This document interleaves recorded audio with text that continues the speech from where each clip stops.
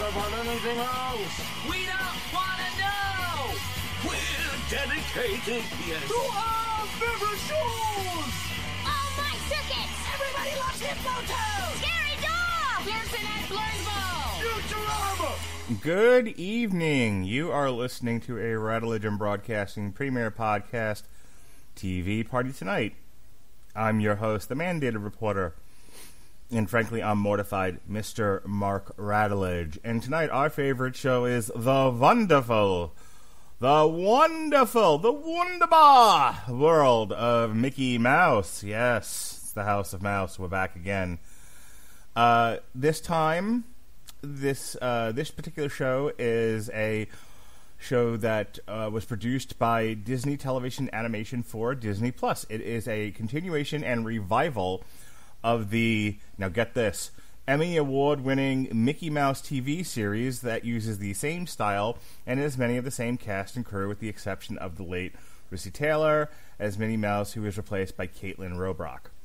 The series was first announced on September 14th, 2020, and premiered on November 18th, 2020, to coincide with Mickey's 92nd birthday. This first bit ran for 5 weeks. There were 2 shorts released each day, starting November 18th and the 27th, and the 4th and the 11th, and then wrapping up on December 18th, for a total of 10 8-minute shorts. This podcast is going to be longer than the total running time of this entire show, but that's all right. And speaking of the House of Mouse, the Queen of Animation, ladies and gentlemen, back from her roaring tour of Animaniacs and Looney Tunes, and here to knock your socks off, talking about the wonderful world of Mickey Mouse, from Honeysuckle Rose Creations, Alexis Hejna. How do you do, madam? Who's the leader of the club that's made for you and me? M-I-C. Keep going. K-U-I. M-O-U-S-E, Mickey Mouse, go fuck yourself, Mickey Mouse. Oh, sorry. What did you say? Mickey Mouse, go fuck yourself, Mickey Mouse. It's Donald angrily yelling at Mickey Mouse. Okay, that was definitely not where I was going with this. Believe it or not, that was not like an impromptu bit. I have been... for whatever reason, whenever I think about the Mickey Mouse Club theme song and they go to the Donald Duck part, I always imagine Donald Duck like giving the finger or whatever, like just leave me alone. So much for keeping our show children friendly. My children listen to it all the time. Yeah, I know, and we're already calling Child Developmental Services. Developmental, Child Protective. Protective? Okay.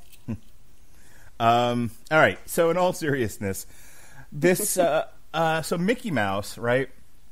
The original iteration of this ran from 2013 to 2018, and then there were 2 specials in 2016, and then this one on Disney Plus, one of the many of the original Disney Plus shows that they were rolling out to get you to buy the damn thing. So. These all premiered on the Disney Channel, and they ran for between 18 to 20 shorts apiece. How familiar are you with the first iteration of this version of the Mickey Mouse cartoons? The ones that premiered on YouTube as well as the Disney Channel? I have actually watched those quite a bit. I love the animation, the style. It's kind of a nice callback to both earlier cartoons and I would say the comic books as well. I think they're kind of taking a page out of what they did with the DuckTales reboot. It gives it a really unique style. It's a lot of fun. I love we were talking about this earlier. They did a lot of international shorts where they were in other places and they were speaking different languages. I thought that was very clever, and not to mention very, I would say, educational for kids. And yeah, I love just putting the shorts on in the background while I'm working at home, and they're on Disney Plus now, and they're really enjoyable. So, I've seen some of these. My kids watch them. Apparently, my son watched a whole bunch of these because when I told him we were watching The Wonderful World of Mickey Mouse, he was like, "I've seen them already." I'm like, "There's no possible way." And he was like, "Oh, wait, there's new ones? That's what you're talking about?" And I'm like, "Yes." he was, oh, hot dog, I love these things. And he's been trying to pitch to me that I should go back and watch these previous 5 seasons. He loves the style of animation. When I first saw it, I don't know.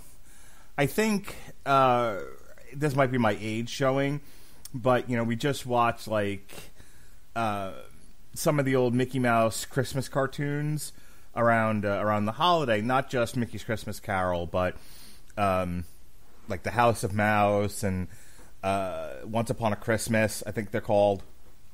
And these are the computer generated ones, animated ones.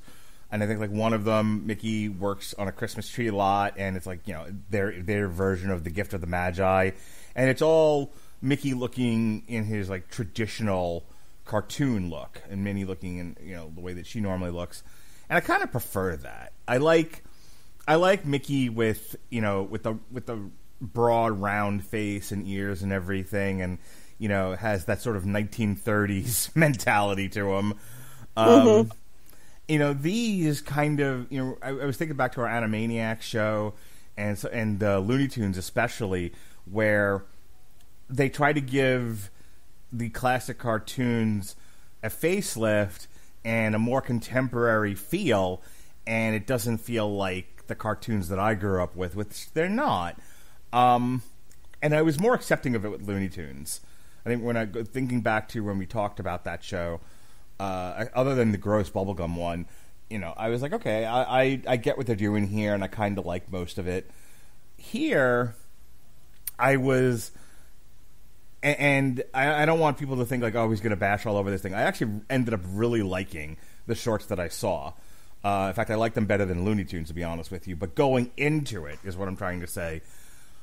I don't like this artistic style, and I going into it, I had a hard time accepting the way, this update to the Mickey Mouse character. I didn't mind so much the update to the character, mostly because I felt that this was the first time in ages they really gave Mickey character. Mickey Mouse, in so many iterations, is the bland good guy. And there's nothing wrong with that. He is the good-hearted everyman. He is meant for kids to identify with. Kids are supposed to want to be like Mickey Mouse.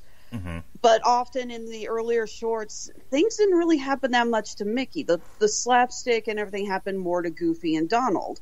Or Pluto. Or Pluto, yeah, because they could get a lot more physical and they could get angrier. I mean, nothing's better than watching Donald just completely lose his frickin' mind. Well, I was thinking about like a really good example of what you're talking about is another Christmas cartoon, one that gets played, especially around my house, around Christmas time. And it's a Chip and Dale cartoon, but it has Mickey and Pluto in it. And Mickey is not the star of this cartoon. Pluto's Christmas tree. That's a classic. Right. And so the bit here is that they went out and chopped down a tree, and of course it's like every Bugs Bunny setup.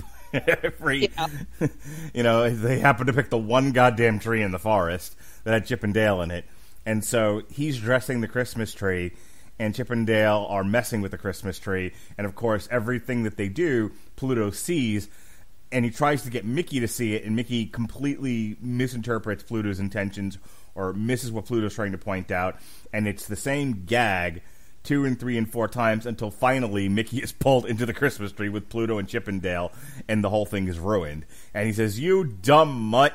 And then he realizes there's chipmunks in the tree. And he goes, "Pluto, there's chipmunks!" And Pluto's like, "You motherfucker!" Yeah, Pluto does the ultimate face palm. Like, oh, are you kidding me? That was great. But that's a really good example of what you're saying about how Mickey is sort of orbiting the action. The action happens to Pluto or Donald or Goofy. And there's usually an antagonist in like Chip and Dale or Pete or somebody.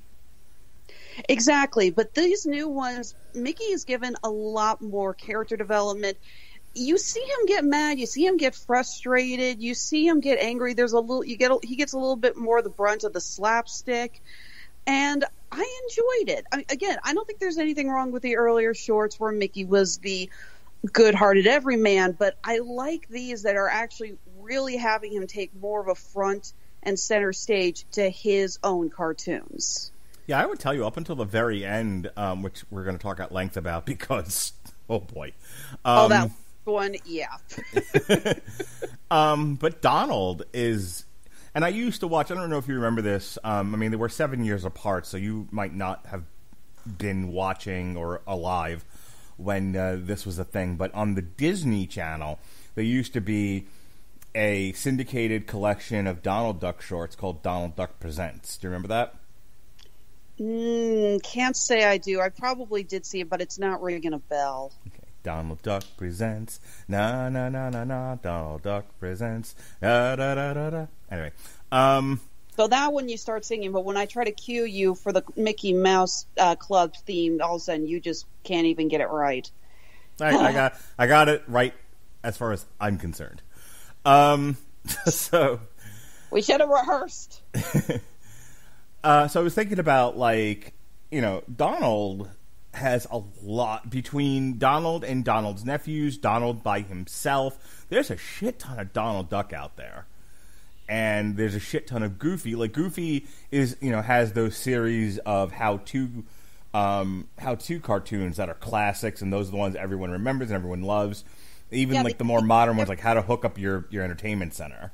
Oh, I love that recent one. That was...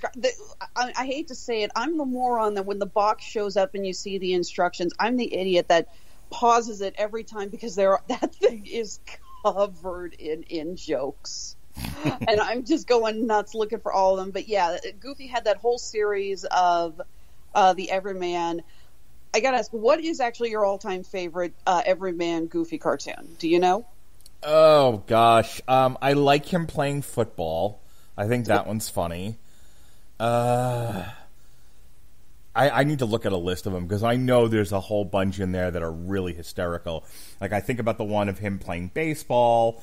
The one playing football is really funny. The hockey ones, the hockey one, the explanation from the narrator is what cracks me up because they do that that pull back wide shot of the hockey rink, and they're trying to explain to you how hockey works. It's just dots all over the place. It's great.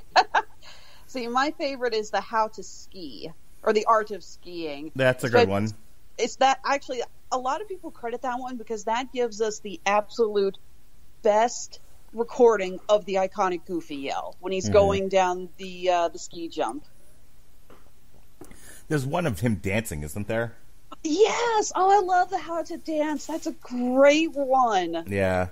And horribly racially insensitive by current standards, but still great. There's another series of ones that he's done. The Mr. Wheeler stuff. We've talked about that in the past. Like, I don't remember what made me bring it up, but there's an entire series of Goofy Mr. Wheeler, which are hilarious.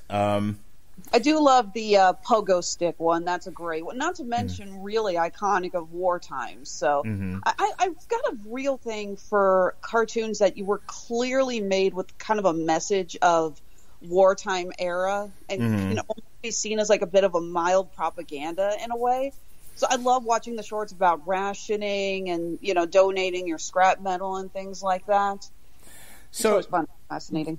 So the point that Alexis and I are sort of dancing around, coming back to it, is how Goofy and Donald and Pluto and even Chip and Dale have gotten so much over the years. And they are relegated to background characters in this show, which makes sense. It's the Mickey Mouse show. We get it. So your point is well taken that Mickey Mouse has made a prominent figure in his own goddamn show, and they give him all the personality. They give him a lot of the jokes. They make him the protagonist in these 8-minute shorts, and he's against Pete in some. He's, they bring in some new characters for him, to mess with. These more resemble like Bugs Bunny Looney Tunes shorts than the classic Mickey Mouse. And maybe that's the reason why I love it so much. There's an old saying that classic classic Walt Disney cartoons were like classical music. Classic Warner Brothers cartoons were more like jazz. This is the first time that you really feel, like you said, Mickey Mouse and Walt Disney stepping out of their comfort zone and stepping into the shoes of another animation style. But frankly, I enjoy it. And maybe that's my bias because I love this style from Looney Tunes and Hanna-Barbera and Tom and Jerry, but I really enjoy it. Yeah, and I want to be clear. I liked this. I liked it, I think, more than Looney Tunes. I definitely laughed out loud more. There was not a single one of these that I had to get up and walk away or shut my eyes because it was gross. So automatically, this was better than the Looney Tunes shorts. I just had that bias going into it because I really do love and appreciate, as you described, the kind of Mickey Mouse that you can project yourself on. That there's so little innocence in the world of television and movies. Mickey Mouse was one of those things that I kind of clung on to. And he's not even my favorite character. My favorite characters are the Duck family. Scrooge, Victor Von Drake, Ludwig Von Drake, sorry. Professor Von Drake is actually my all-time favorite Disney character. You know, Donald. So, you know, I am a huge fan of the middle-aged and elderly ducks. But you know, old man of the mountains. Yep, and I don't want them painted. But and we'll move on from this. Mickey was one of those things I felt was like untouchable. I think, like, oh, leave Mickey alone in his innocence, and nope. Mickey's right. Mickey's throwing pies and, you know, and doing Marx Brothers routines, and it's like, Mickey, this is, you're above this sort of thing, Mickey. You're cartoon Jesus, for Christ's sake. All right, moving on. So November 18th, we have a pair of shorts here. We have Cheese Wranglers first, and this actually they previewed before the series came out. And it reads, Minnie Mouse, the proprietor of Big Thunder Valley, hires Mickey Mouse, the best cheese wrangler in the West, to ride every cheese wheel to town, with her ranch hands, Donald and Goofy, assisting him. But they need to keep the cheese safe from the infamous cheese rustler, Peg Leg Pete. And Humphrey the Bear makes a brief cameo in this. I laughed pretty hard at this. They came storming out of the gate with a really funny one. First of all, the concept of like cheese wheels acting as cattle was pretty hilarious to me. Not to mention, it lets you have a lot of fun because there is no easier humor base than cheese puns. Yeah, this one cracked me up. A lot of the bits with the cheese, the rolling cheese wheels acting as cattle made me laugh out loud. My kids got a big kick out of it. This one was a hit for me. Do you have any other thoughts on it? I love the recurring gag that every time someone says the code, their voice deepens and they get all really close, like a freaking John Wayne cameo, just how serious it is. And even Donald Duck is like, tell me about the code. I mean, that's just great humor. Yeah, that was pretty funny. The second short, I was dying at this. This made me like tear up with laughter. This was The House of Tomorrow, and this actually guest starred Alan Tudyk as the house. At the Hall of Science, Mickey, Donald, and Goofy sneak into Professor Ludwig Von Drake's House of Tomorrow, a futuristic house Alan Tudyk. With an artificial intelligence tending to meet their every need, which turns out not to be the dream they were envisioning. This episode is a tribute to the original Tomorrowland attraction at Disneyland, the Monsanto House of the Future. They even have both Mickey and the house sing the classic Sherman Brothers song, "There's a great big beautiful tomorrow." I laughed at that hard. Like, I caught that, and that was like a huge guffaw for me where I was laughing pretty loudly. I love this episode. I thought this was great. You know, I was telling my wife about it. Like, this made me laugh so hard because the setup essentially is that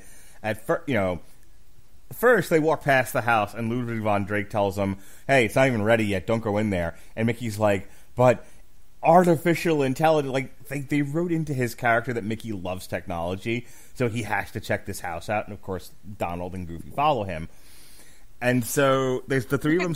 There's also a bit of a continuation from those earlier Mickey Mouse shorts that we were talking about, because in at least 3 separate shorts that I can count, whenever they visit Professor Von Drake, something goes wrong for Donald.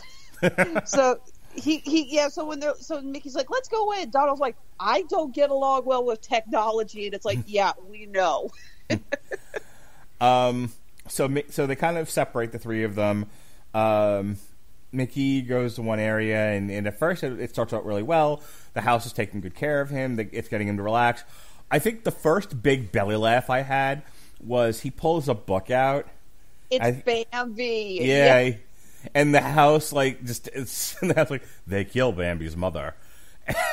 And did you? I don't know if you ever watched The Big Bang Theory, but there's an episode where Sheldon ruins Harry Potter for Leonard, and it sparks a huge fight between them, which had been brewing for a while. But the whole thing started off with, him spoiling the book, and it was one of those moments, and that's part of the reason why I laughed so hard.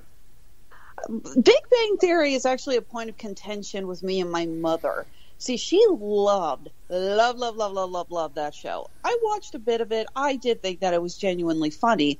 However, every time I tried to tell my mother about my life in the Comic-Con circuit, she put her hands up and said, we don't care. We don't know anything about that kind of stuff. You're talking about, something that's going in one ear out the other. And I would just stare at her going, how can you watch Big Bang Theory and be such a fan of it and not pick up any of the geek culture references that it says and that I'm sharing? And she would just be like, I don't know. But she never wanted to listen to me talk about meeting voice actors or, trends in animation or anything, or, the new comic books or anything. And I'm like, you watch Big Bang Theory. You should be at least remotely interested in what I'm talking about. Okay. So, yeah, when the house tries to spoil the book or does in fact spoil the book for Mickey Mouse and the face that he makes, and it goes on like that. Like everything, anything Mickey tries to do for himself, the house then does to, and it becomes this I guess becomes like a reoccurring theme with this series, where the house turns into like a horror monster, and Mickey's trapped and he can't get out, and it's like, what the hell? Refresh my memory. What is happening to Donald? I remember at one point he's in a dark part of the house, but I can't remember why. Since the house, I always said since the mouse, all hail the mouse. Since the house can predict what each person needs, it says that Donald obviously needs to relax. Right. Because that is the reoccurring joke with Donald, is that, sweet Jesus, somebody get this man a tranquilizer and a stiff alcoholic drink.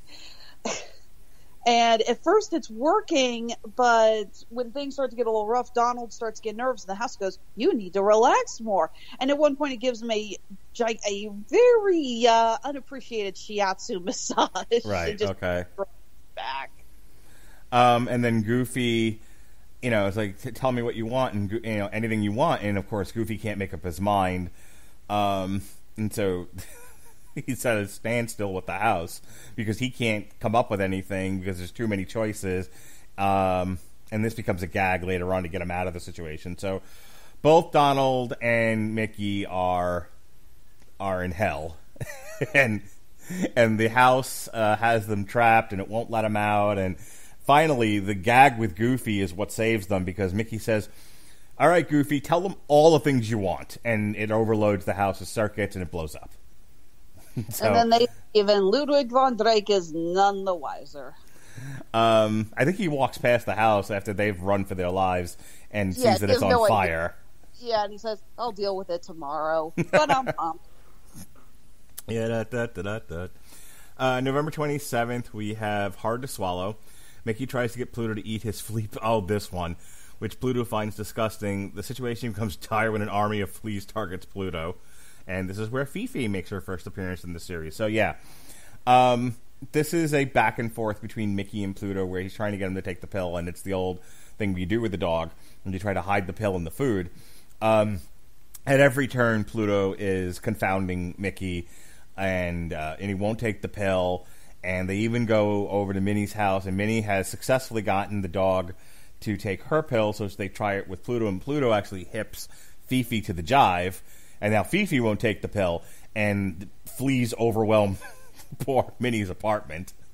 And it's, you've seen this gag in cartoons before. It's normally done with roaches. Or ants, one of the two. In this particular case, it was done with fleas, but basically, it's also been done with bees. So any small insect creature, morphs into this large monster creature and can form different. It like Green Lantern. It can form physical objects and hit you with them and stuff like that. Go ahead. I was saying, I think I've actually seen this done before, where it was a kid needs to take his medicine and they won't, so all of a sudden the germs are coming, and you could just see like what looks like a carpet, and it's just tons of germs, tons of So it gets down to where the fleas have left Minnie, and they're now attacking Mickey Mouse, and it's dire. And if Pluto doesn't take this pill, they're all going to die basically. And Pluto finally takes the pill. I'm laughing now. It was mildly amusing at the time, but there was, and again, I want to come back to this, but they definitely wrote some horror elements into this like kiddie television show. Yeah, the fleas take the form of a freaking oven, and Pluto is put on a platter and being led into. It's like what you've ever seen Pluto's Judgment Day, the short where he is sent to hell. Yes. I'm sitting there going, wow, okay, apparently someone's a fan of that short. That's the bit with the angel and the devil on his shoulder. Yeah, and them sentencing him basically to burn in one of those. It's like that thing from Silent Hill where they put you in the chair that has no seat under it, and they're like holding you over the fire. Right. And, yeah, this is because he kept attacking the cat. Yeah. If I remember correctly. Yeah, it was one of those deals. I think there's an iteration of the similar thing in a Tom and Jerry cartoon, if I remember correctly. Oh, yeah. I have to say, though, this did make me laugh, because if anyone who has owned a dog, or just a pet in general, and has had trouble getting them to take their pills, for the record, the inventor of those little edible pill pockets, God bless you for making our lives so much easier. But, oh, man, the times that I had trying to get my old Cocker Spaniels, Pelly and Chauncey, my old Golden Retriever, Duncan, my old Shepherd Barney, trying to get them to take their pill. You throw the pill in their mouth, and you clamp it shut, and you start rubbing their throat, trying to get them to swallow, and somehow they rolled it up in their tongue, and when you think they're finally done, they go, bleh, and they spit the damn thing out. The next one... Sorry, I got on the little... tirade there. I have had nightmares. No, it's fine. Feel free to go on as many tangents as you want, but this next one, boy, you weren't kidding when they said they really wrote a lot of character into Mickey. The problem is they wrote Mickey as a psycho. Between this, like, he's just a lunatic throughout the most of these, and this is a really good example of that. This one's called School of Fish. And this one, Mickey sends his goldfish Gubbles to school, but becomes so concerned for his well-being that he begins to follow him everywhere. So yeah, like he said, he's a goldfish, and my kids thought this was funny, but like also the stupidest thing ever, because little children will point out the obvious to the point where it can become grating, and so my son picked up that they're playing on the pun of a school of fish. Get it? Fish travel in schools? Like bunches? Yep. So they send the fish to school because it's a school of fish. Get it? Side note, this is actually one of the things I absolutely love about these shorts. The teacher fish is the fish form Merlin takes in The Sword and the Stone. Yeah. And this is one of the things I love so much, is that even though the show focuses on Mickey, Minnie, Donald, Goofy, and Daisy, the backgrounds are filled with so many characters and little cameos and nods to previous Disney portrayals, and I love that. I love that they're taking advantage of things like, I remember one short where Minnie thinks there's a thief, and she starts interrogating, and she interrogates the Beagle Boys and the Evil Queen from Snow White and the Phantom Blob or Blot, I can't remember. But again, I actually didn't pick it up with this episode, but the next one, the disco one, I did. Yeah, oh god, Yen Sid, but we'll get to that in a second. I think kids are not going to relate to this one as much, as because I don't think they're going to get the helicopter parrot joke. I mean, my kids got it. They understood the physicality of what was happening. I mean, my kids are both in school, And, there is clearly... Their mother teaches in the school that they currently attend in person. I have to make that distinction because COVID. But, yes, we are not homeschooling our children. Not that there's anything wrong with that. But my wife, can't follow them around the school. Despite the fact that she works there, my kids have very much understood that mommy can't come into the classroom unless she's working in there, and even if she is, she's not there really to interact with you. You can say hello, but as you would any teacher, but this isn't, my wife is there to do a job. She's an ESE specialist, so she comes into the classroom to work with the ESE kids. These were kids who 20, 30, 40 years ago would be referred to as special ed, by the way, in case people don't know the lingo. So, my kids got basically what was happening, and they certainly understood that neither one of them are necessarily at an age yet where mom and dad are embarrassing, but they certainly appreciate their own individuality and the freedom such as it is when you're 7 and 10 years old. So when Mickey is, when the goldfish is in class, and he's raising his hand to answer a question, and then you pan to the right, and there's Mickey crouched into a desk, and the fish is like, "What the fuck, man?" And this keeps happening. Mickey turns up in the cafeteria, Mickey turns up in a locker, Mickey is everywhere, and he starts off as just hovering, but descends into talking baby talk with the fish and infantilizing him. At one point. You get a scene where the fish sharpens his pencils to start writing, and Mickey is too terrified of him poking himself with the pencil, so he gives him a kid-friendly crayon. The one I was thinking about was in the cafeteria where he has him in the baby chair. Oh, yeah. And, of course, all the other fish are laughing at him. And so, they were like, yeah, that would suck. If school were actually like that and mom were that kind of a psychopath, we would not enjoy it as much. But, Mickey's a psycho. He's a crazy person. The joke, thank God these are only 8-minute shorts, because the joke got old after about 2 minutes. Mm-hmm. Definitely. The conclusion of this is the conclusion of every version of this kind of story. Something comes, finally the fish snaps and tells Mickey to go fuck himself. So Mickey fucks off. And at some point, some big fish attacks the school, and the goldfish defends the school and becomes a hero. And Mickey's like, "Oh, I guess you can take care of yourself. Okay, see you at home." But not before getting locked in the locker one last time. Sure. What'd you think of this one? Not bad. A little on the predictable side, but still enjoyable.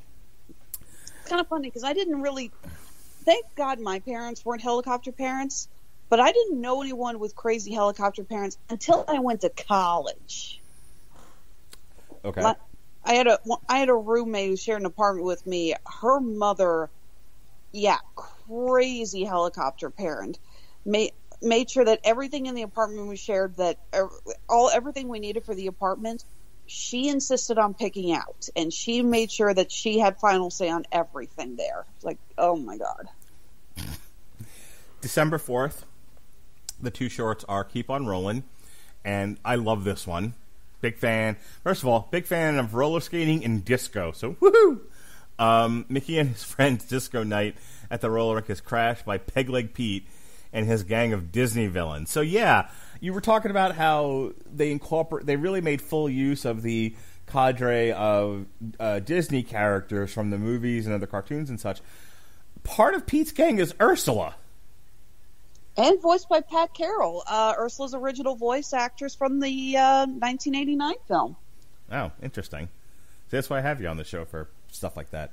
Yeah, I was really shocked to see Ursula as part of Pete's gang. I'm just kind of shocked seeing Ursula walk around on her tentacles like they're legs. Well, I'm sorry. Every time I've ever seen Ursula move in the movie or when she cameos in House of Mouse or something like that, she's basically just kind of slithering across the floor as you would expect an octopus on dry land to do. This time, she's using her tentacles as legs, and it looks so bizarre. So the premise of this one is that they're a roller derby team, because who doesn't love roller derby? And they take over they bully Mickey Mouse and his gang, who are roller disco roller disco skating, complete with the disco the 70s disco outfits, which are fantastic. And did in the disco outfit. So, fun little fact: if you do not know this, they officially the sorcerer from The Sorcerer's Apprentice, the classic Fantasia bit. Disney officially named that sorcerer Yen Sid. Oh, that's where they got that from. Yeah.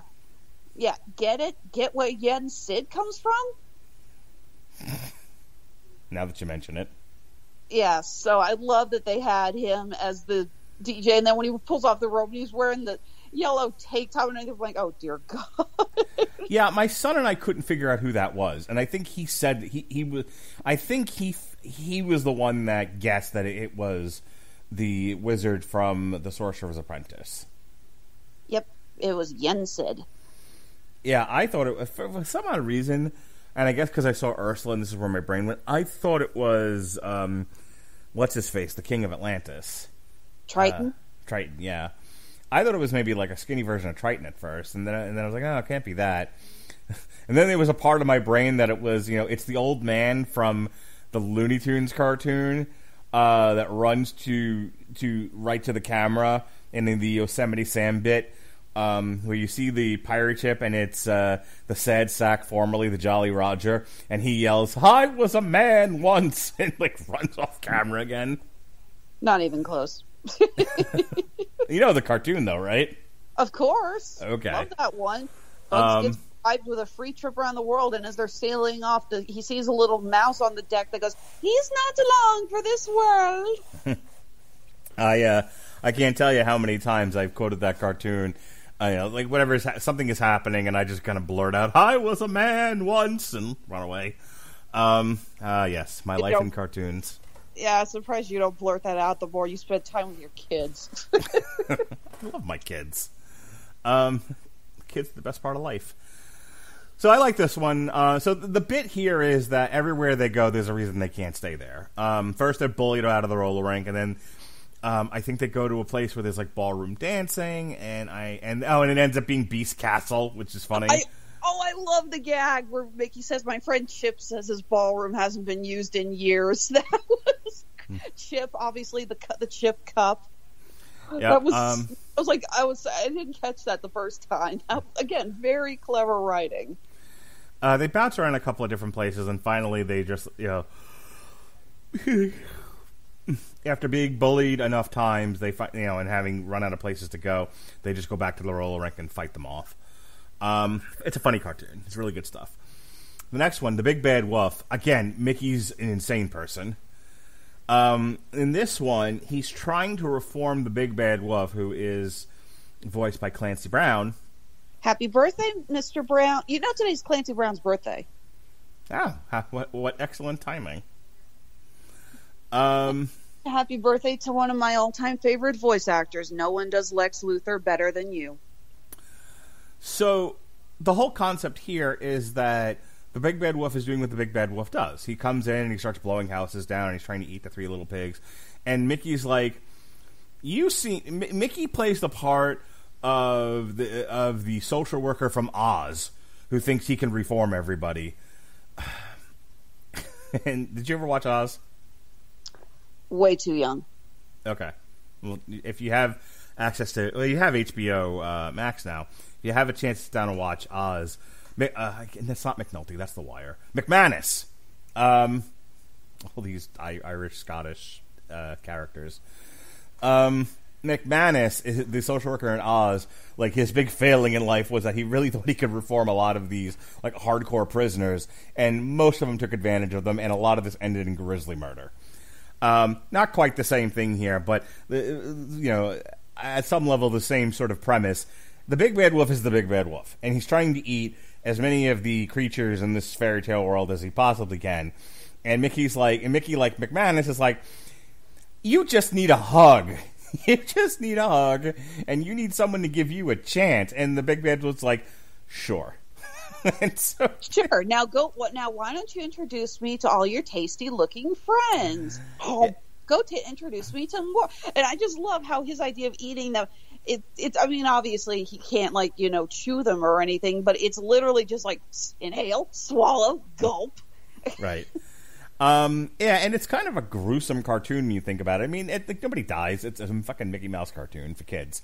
But when you think about what's really happening here, he's eating these animals whole, and alive. And alive, yeah. And Mickey doesn't pay, and Mickey utterly clueless, no clue what's going on as his entire world is being eaten around him. Yeah, he doesn't even notice when Goofy manages to stick his head through the skin of the wolf. Basically, like, Mick, get out of here! Yeah, it's just like, how oblivious are you? Yeah. So not only is Mickey a lunatic, but he's also oblivious. And then, of course, this is actually my favorite part, is that after he's supposedly eaten everyone, the wolf invites Mickey over for dinner, and he comes to the house. And if you notice the background, it's obviously the house of the practical pig from Three Little Pigs, but they designed it to look just like the house did in the original 1930 short, complete with a framed picture of I think it's like sausages, and it says "Mother." That was in the 1930 short. Who's afraid of the big bad wolf? The big bad wolf. The big bad wolf. Who's afraid of the big bad wolf? Why do you say wolf with woof? Because I'm from New York. Yeah, I was going to say, you're not saying wolf. You're trying to communicate with my dog. Bow wow wow yippee yo yippee yay. That's a lot of music on this show. All right. Especially tonight. So wait, remind me, what's the resolution? How does he finally get everybody out of there? He basically just starts getting the wolf to chase him, and that every time the wolf hits a wall or something, he coughs up one of the friends. Terrific. More or less. Yeah. All right. Moving on to the following week, December 11th, we have The Brave Little Squire. Okay, I'm going to quick get through the premise of this, and then I have to talk about how this ended and how it affected my poor son. So The Brave Little Squire, inspired by The Brave Little Tailor. You want to give a 30-second synopsis of The Brave Little Tailor? Classic fairy tale told through Mickey Mouse. Mickey is a tailor who kills 7 flies with one stroke of his fly swatter. And when he triumphantly yells out his window, "I killed 7 with one blow," he happens to interrupt a group of gentlemen who are talking about killing giants. And obviously there is a giant miscommunication that gets back to the king, who thinks that this tiny little tailor can kill 7 giants with one blow. So he sends him off to kill the giant that's pillaging their kingdom, and says, "If you get through this, I'll give you my Princess Minnie's hand in marriage." It's a classic short. It's one of, I'd say it's in the top, maybe not 10, maybe top 15 greatest or classic Mickey Mouse shorts that everyone needs to see. Just as an aside, one year for Halloween, when we did Mickey's Not So Scary Halloween, one of the last few years you could actually dress up as an adult at this thing. I mean, I guess no, you can't wear masks anymore. That's the issue there. In any case, one of the few times I actually dressed up in costume for it, I dressed up as Willie the Giant. Oh, nice. Yeah, I pulled off a pretty good Willie too. Day with the chocolate pot roast. In any case, this version we have Mortimer the Mouse, who is voiced by Jeff Bennett, and Mortimer has been getting his squires killed in action and taking credit for what victories they do have in killing all manner of fantastical beasts, even though he hasn't done any of those things. But he is being lauded as a hero, and so he's in need of a new squire, and of course Mickey thinks he's the hero that he claims to be, and so Mickey volunteers, and of course he gets the job because, he, in this iteration of the cartoon, is pig hostage. And there's a couple of versions of this where they go and fight a fantastical beast, and Mortimer kind of shoves Mickey into the action, and Mickey, despite himself, is victorious, and Mortimer claims the victory, takes the credit. It is great. Mickey run into danger head first with a wooden spoon, screaming "Distraction!" They do this. There's a montage of this where finally at the end of it, Mickey's like, "I've had it. Clearly, this isn't going to change, and he's not getting any better." So he quits.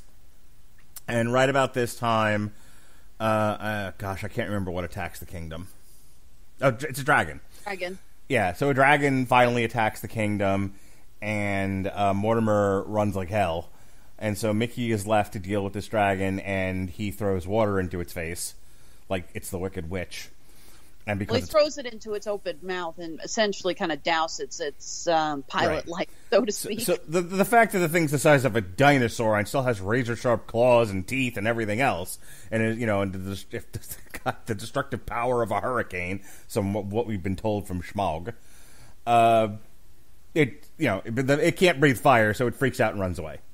And so Mickey is made a knight, and Mortimer is put in the stockade, and they throw tomatoes at him. Now, go ahead before I get into this. Yes. Oh well, I'm glad that they chose. Yes, thank you, Eddie. 2 nights in a row you've interrupted me. See, I told you. You start saying wolf instead of wolf, and now all of a sudden the dog thinks he's been invited on the show. Anyway, I really like that they had Mortimer as the villain for this one.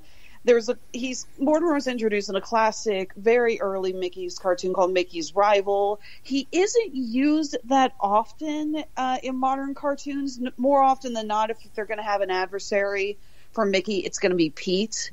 But I think this one works a lot better because Pete is so much more of just an adversarial bully.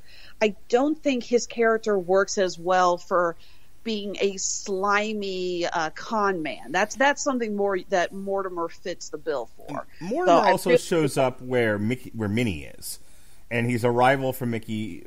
He's a rival for Minnie's attention, and so exactly. In a situation where they're doing. Where Minnie is the focus, and it's trying to get Minnie's attention. That's where you need Mortimer. Well, there's been a handful of shorts where Pete tries to, very much in the veins of like Bluto, Olive Oil, and Popeye.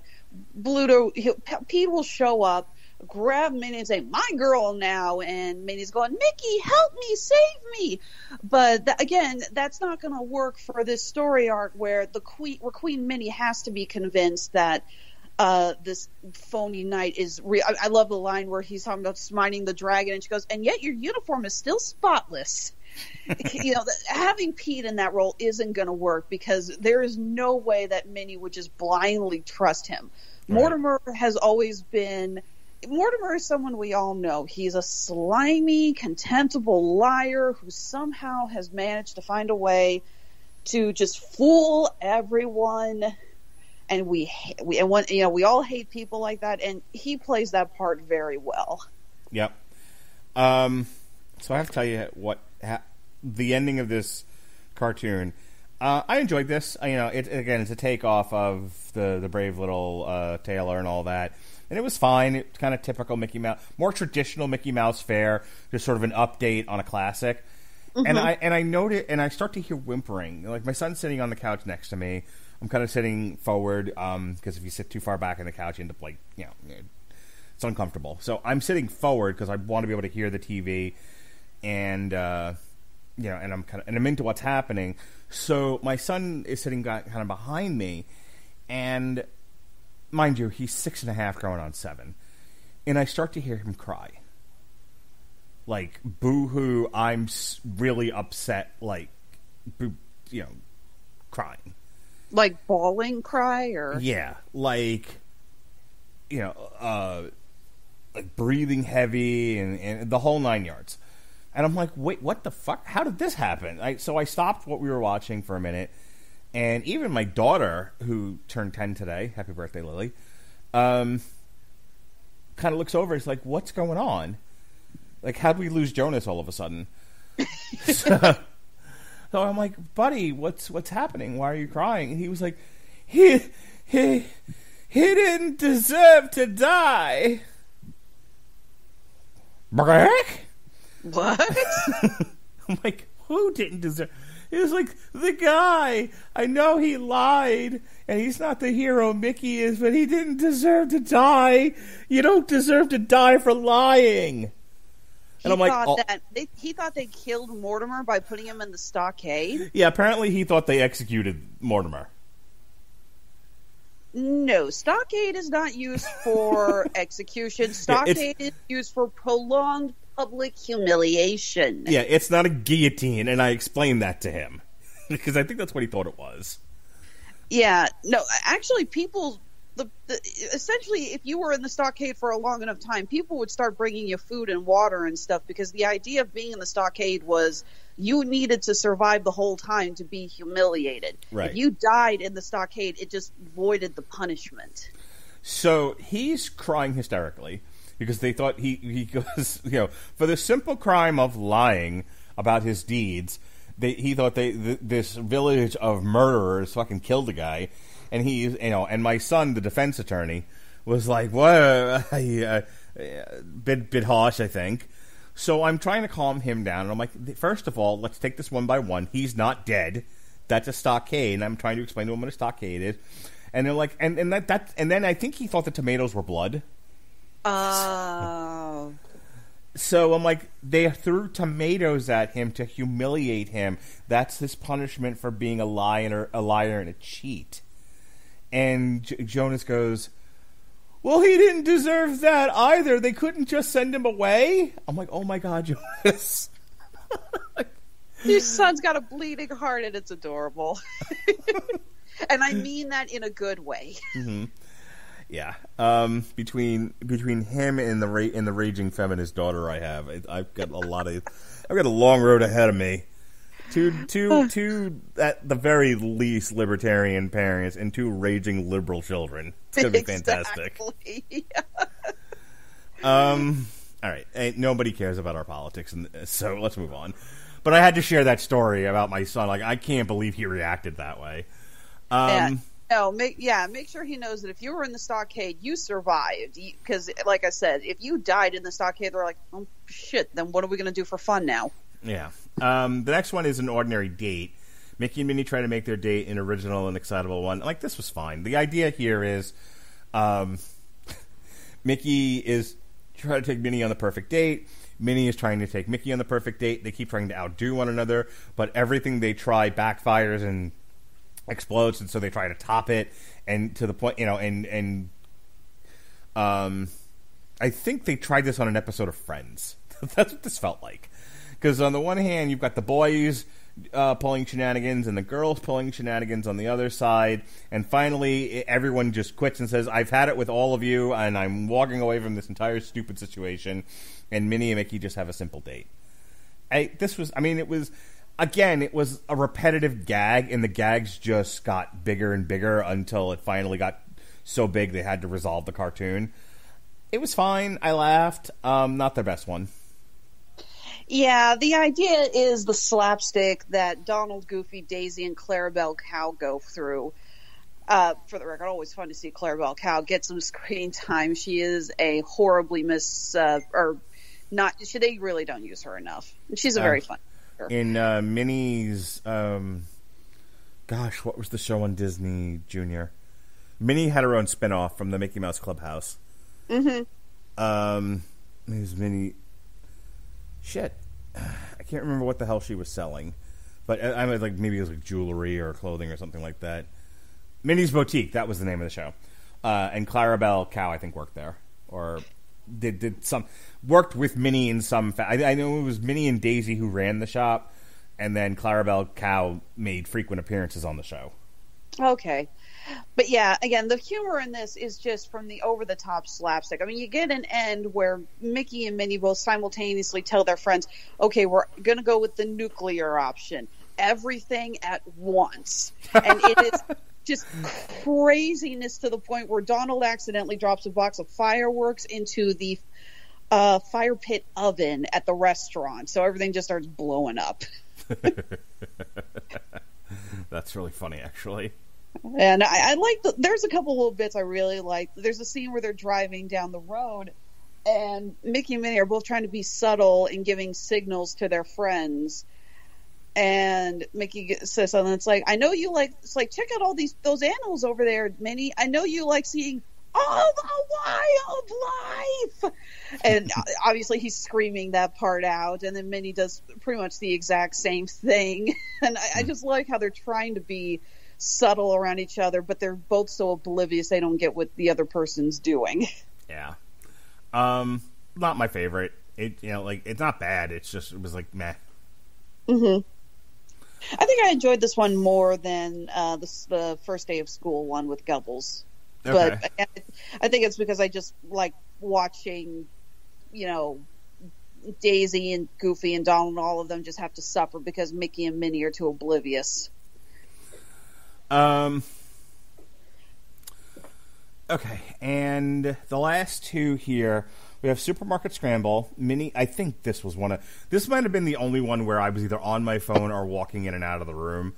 But the premise here is that Mickey and friends are going to have a barbecue, and they're in the grocery store, and hijinks ensue. This actually, first of all, I have a question. Who buys lobsters for a barbecue? This depends on kind of a fancy barbecue you're having. Yeah, I get that, but they're having hot dogs. Okay, well, hot dogs and lobsters is gross. But a normal person, surf and turf, you know what I mean? Well, sure, but yeah, I guess I just kind of, when he said, it's like, okay, Minnie, you get the meat, Donald, you get the fruit, I'll get the fixins, Goofy, get the lobsters. I'm like, lobsters? Well, clearly they just wanted to set up Goofy in a lobster tank. This does have my absolute favorite gag, though. Daisy decides to wait out front with the car and keep it running. And it's, first of all, that's not what you do when you keep the car running. When you keep the car running, you don't just leave it in front of the car. You don't just stay in your car in front. You keep driving around the parking lot until the people you're waiting for come out front, and then you pull back up to the front. That's the way that works. But it's great because she's sitting in there in her convertible, and a policeman comes and tells her she needs to move, and she rolls up the window.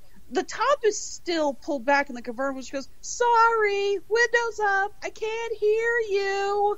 That just killed me the way she said that.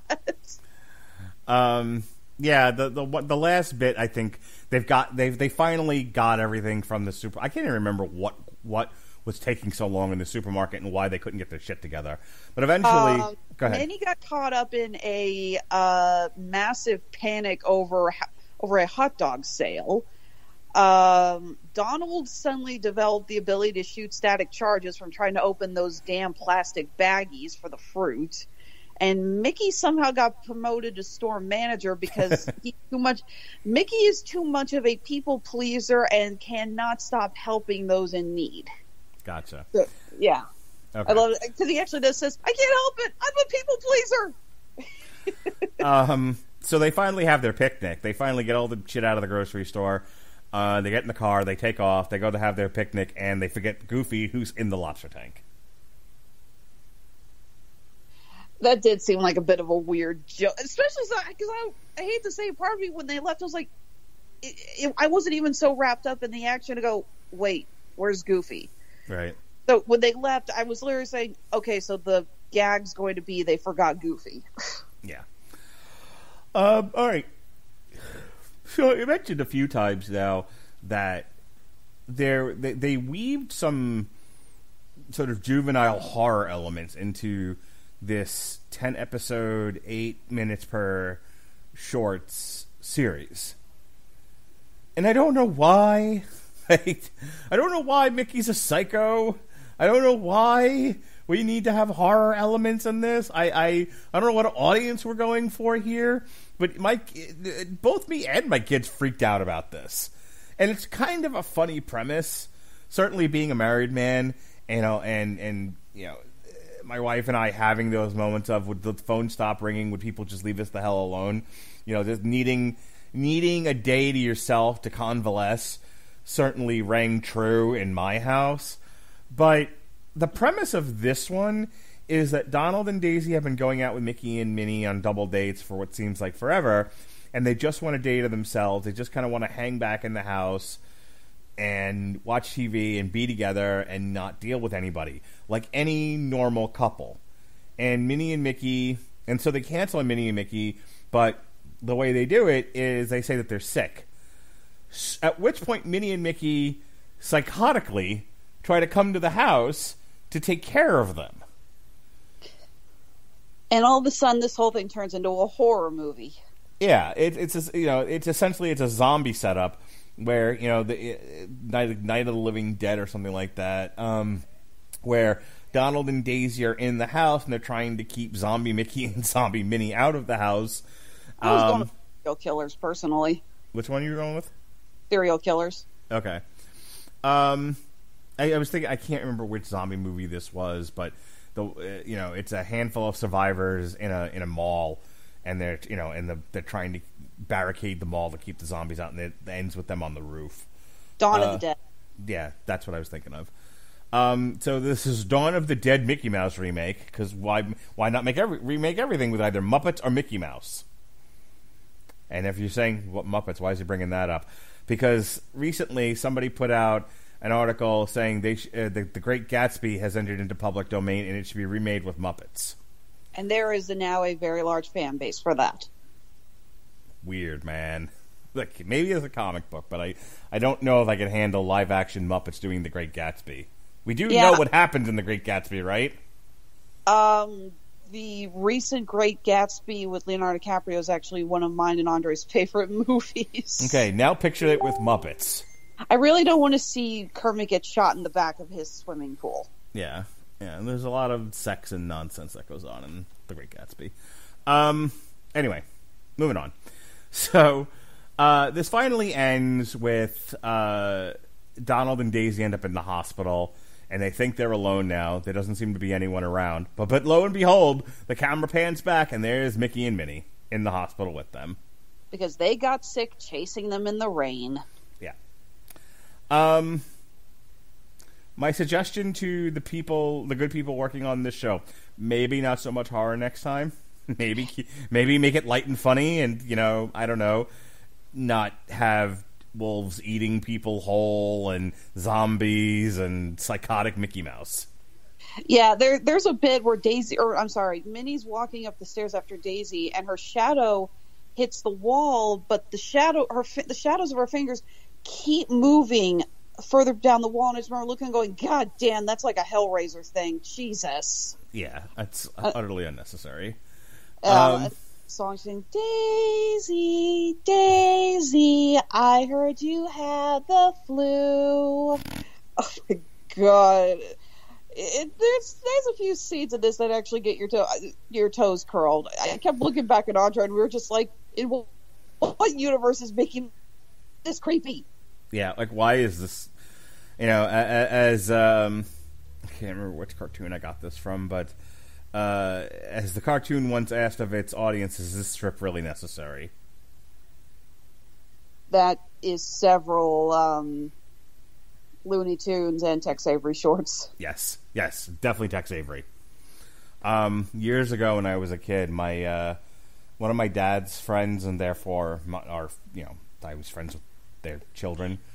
The father was bragging about how he had gotten the entire collection of Tex Avery shorts on Laserdisc when Laserdisc was a thing. Oh, wow. Yep. But yeah, Tex Avery's hilarious. In any case, so my final thoughts, and I'll give you the last word here. I enjoyed these. Like I said, I think I had more patience for these than I did the Looney Tunes ones. Looney Tunes actually recently released a series of Christmas ones, and I put it on for my kid, and I just went in the kitchen and cooked dinner. I didn't even watch it.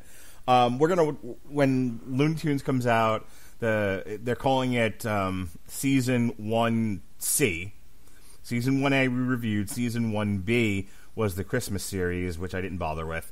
and then the second half of Season 1, Season 1C, comes out January 21st, and we'll review it the following week. But I think, as I said before, I laughed harder at the Mickey Mouse stuff when it wasn't freaking me out or causing my son to have some sort of conniption.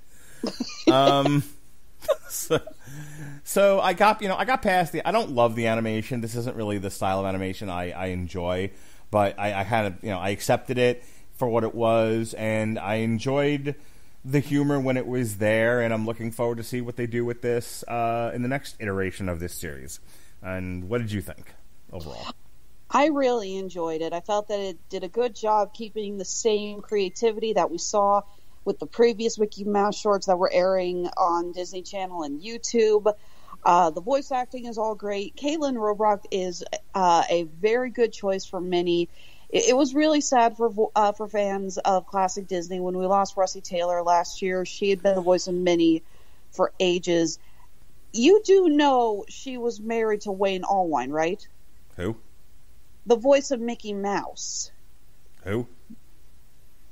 The previous voice of Mickey Mouse and the previous voice of Minnie Mouse were married to each other. Well, that's convenient. Yeah, and he sadly died a while back, and she died last year. But I think Caitlin Robrock did a really good job with the character, so she's a very good choice for the role now. Mickey's a little more insane in this, but I still enjoyed it. It still made me laugh. And I will probably watch these few episodes again until, we get more animation. So I highly recommend it, especially to anyone who's a fan of classic Disney. Common Sense Media rated the show 3 out of 5 stars, stating the characters are put in different outlandish scenarios from one episode to the next and play versions of themselves that maintain their relationship and personalities. Familiar foes arrive on the scene to cause trouble, but injuries are quickly remedied, and accidents rarely amount to any realistic harm. Well, yeah, it's a fucking cartoon. So I want to ask you, I want to take the opportunity as we conclude our look at the Wonderful World of Mickey Mouse Season 1-ish.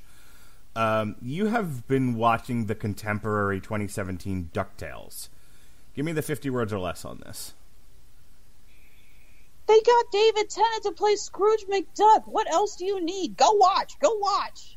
Oh, Danny Pudi's in this too, and Ben Schwartz. Yeah, and Lin-Manuel Miranda as Gizmo Duck. So I was just reading that DuckTales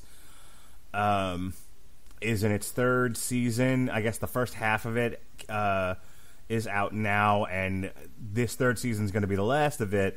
But they will release the final episodes of Season 3 sometime this year.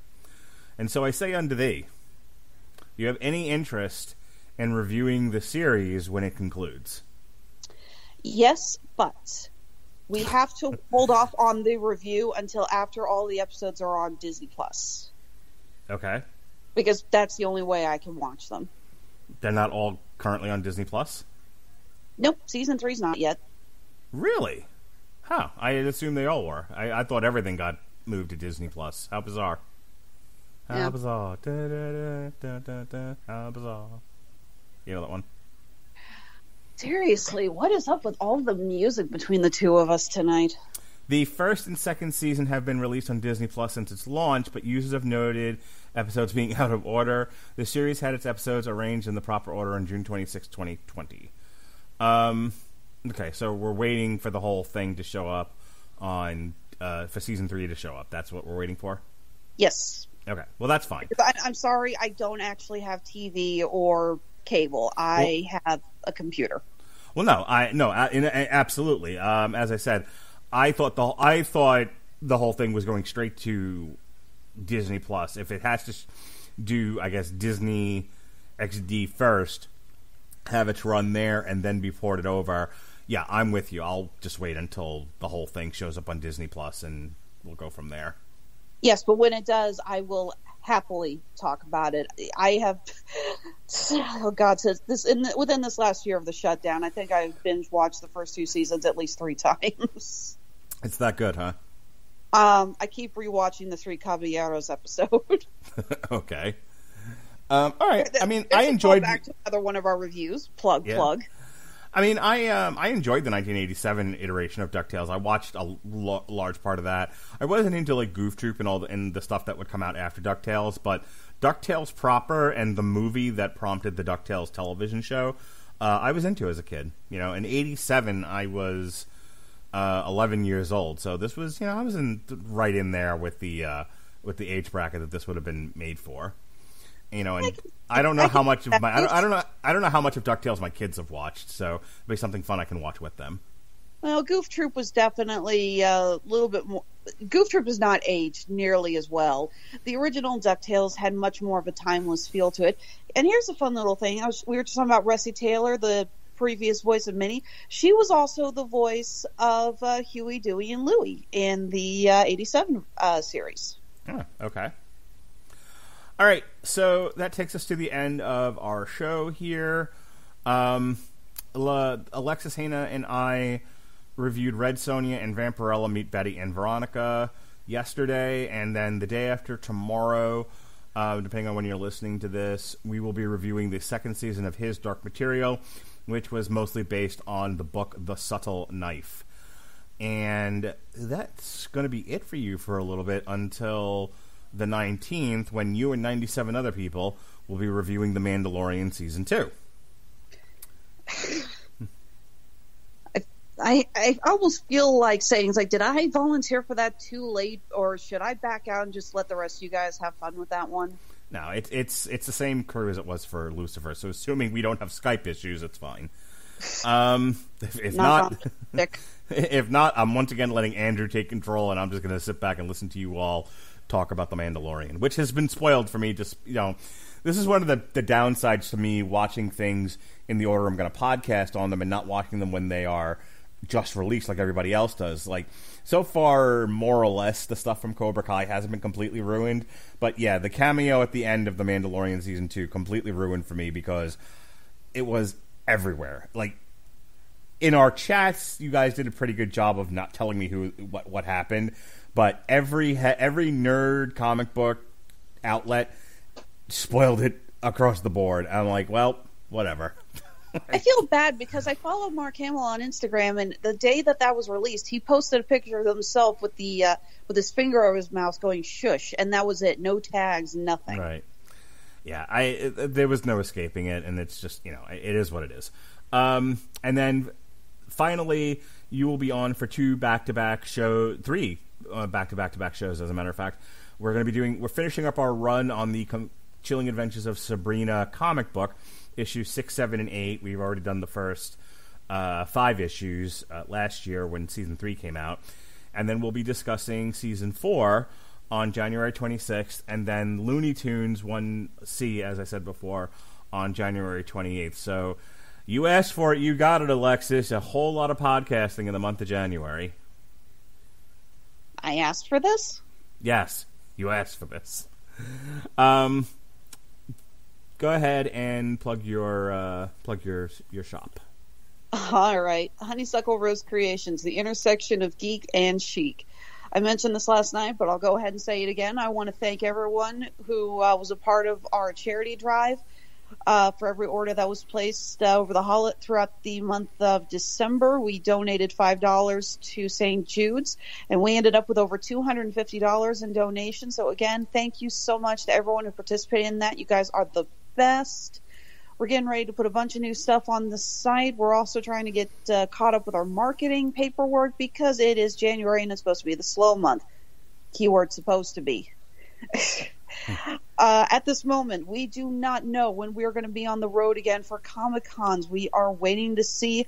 Looks like a lot of the big name conventions are just kind of holding a pattern around the news. We're waiting to see how things go with the vaccines and whatnot. I will, as soon as they announce something, I will be putting out announcements on Facebook, Instagram, and Under Duress Twitter about which shows we will be attending and when we'll be back on the road. Until then, you can always find our stuff on Etsy and Handmade at Amazon. Honeysuckle Rose Creations, the intersection of geek and chic. All righty. So thank you for checking out our show tonight. Appreciate you all for listening. For Alexis, Hejna, I'm Mark Radulich. Be well, be safe, and behave.